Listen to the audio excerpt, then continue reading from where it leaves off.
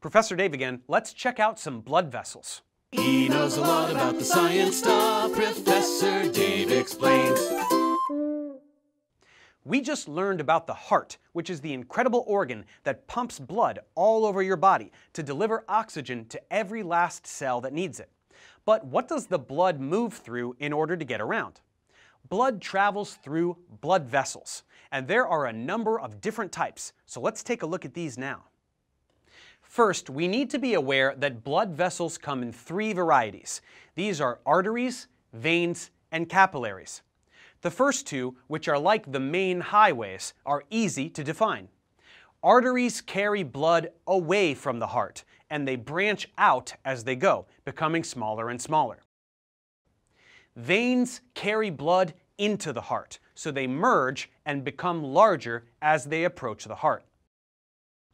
And then capillaries are the smaller vessels that make direct contact with the tissues around the body and supply them with oxygen. So these are like the surface streets and alleyways.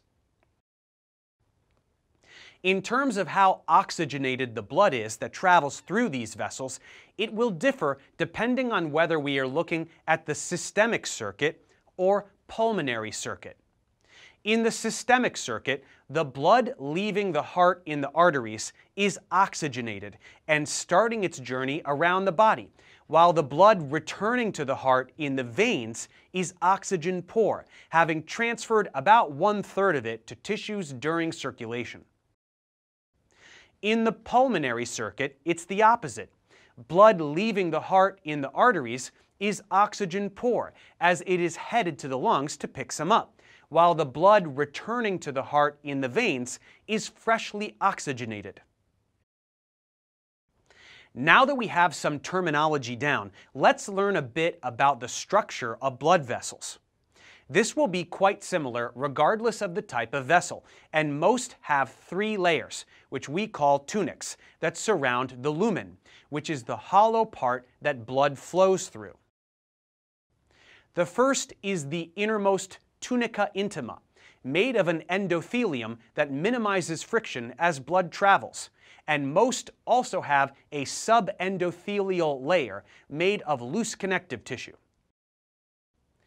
Next is the tunica media, made of smooth muscle cells and elastic fibers.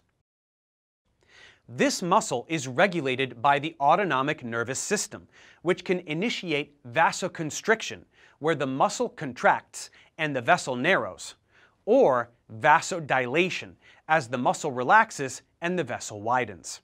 This is important for regulating blood pressure and proper circulation. Lastly, there is the tunica externa, made of collagen fibers for protection and structural reinforcement. Within this layer, if looking at larger arteries and veins, there is the vasa vasorum, a system of much tinier vessels that supply the outer layers of blood vessels with nourishment. Now let's get more specific regarding the types of vessels. Arteries come in three groups. The first are elastic arteries. These are the largest and thickest, the ones near the heart. These contain more elastin than other vessels so that they can absorb more pressure, which is necessary as they have to withstand the pumping nearby. Next, there are muscular arteries. These deliver blood to specific organs, and these are the most abundant. And lastly, we have arterioles. These are the smallest, the ones that lead into the capillary beds. Moving on to capillaries, these are the smallest blood vessels, as we said. These have just a thin tunica intima, sometimes just one cell thick, often adorned with pericytes, which are cells that stabilize the capillary wall. The lumen of a capillary is very small, just small enough for red blood cells to fit through in single file. There are continuous capillaries, which are found in the skin and muscles, and these are the most common. There are fenestrated capillaries, which are covered with pores, allowing them to receive nutrients from digested food and to allow hormones to enter. And then there are sinusoid capillaries. These are found only in the liver, bone marrow, spleen, and adrenal medulla. Capillaries are always found in capillary beds. These are networks of vessels going from an arteriole to a venule. This typically consists of a vascular shunt, which is the central vessel, comprised of the medarteriole on one end and a thoroughfare channel on the other. And then between 10 and 100 true capillaries, connected to the vascular shunt by precapillary sphincters. When these are open, blood flows through the entire capillary bed, which is called microcirculation. And when closed, blood simply moves through the vascular shunt. This status will depend on what's going on in the body at any given time. Through the capillary beds, we have moved from arteries to veins, so let's mention some things about these. Where capillaries unite, they feed into a venule, and venules join to form veins. These look very similar to arteries, except that their walls are thinner and their lumens are larger, and there is less smooth muscle in the tunica media, while the tunica externa is thick, full of collagen fibers and elastic networks. Veins experience much lower blood pressure than arteries, and in order to prevent backwards flow, there are a number of venous valves that help direct blood flow, especially in the limbs where blood has to go against gravity to get back to the heart. With some of the finer details out of the way, we can safely zoom out and look at both the systemic circuit and pulmonary circuit as a whole and identify some of the key features of each. There are so many individual arteries and veins with specific names, far too many to name right now, but we can examine a few diagrams and perhaps one day you'll learn them all.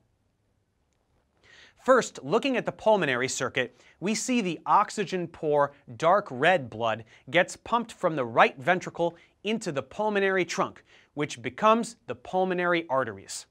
These quickly branch to form arterioles and then many pulmonary capillaries, where oxygen is gathered from the air sacs in the lungs. As it becomes oxygenated, the blood turns bright red, and these capillary beds drain into venules which join to form the two pulmonary veins that exit each lung. And these lead back to the left atrium of the heart to complete the circuit. From there, the systemic circuit begins, as the oxygenated blood is pumped out of the left ventricle through the aorta. This splits into many smaller arteries, which split into arterioles, and then capillaries that run through all of our organs. These vessels all have names that reflect either their specific location, the organs served, or the bone they follow, and they are not always symmetrical. The head and neck have specific arteries, as do the upper limbs, the lower limbs, and the abdomen. Then, of course, the blood makes its way through to the veins, the largest of which are the superior vena cava and the inferior vena cava. These feed back into the heart. And of course, there are, once again, specific veins found in the head and neck, the upper limbs, the lower limbs, and the abdomen, all with names that correlate with location, organ, or bone.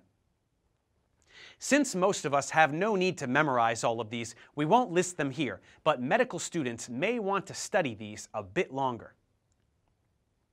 So that gives us a decent picture of all the blood vessels in our bodies and the journey that blood takes as it supplies all of our tissue with oxygen and other substances. There is plenty more to discuss regarding blood pressure and other aspects of physiology, but for now, let's wrap things up with the circulatory system. Thanks for watching, guys. Subscribe to my channel for more tutorials. Support me on Patreon so I can keep making content. And as always, feel free to email me, ProfessorDaveExplains@gmail.com.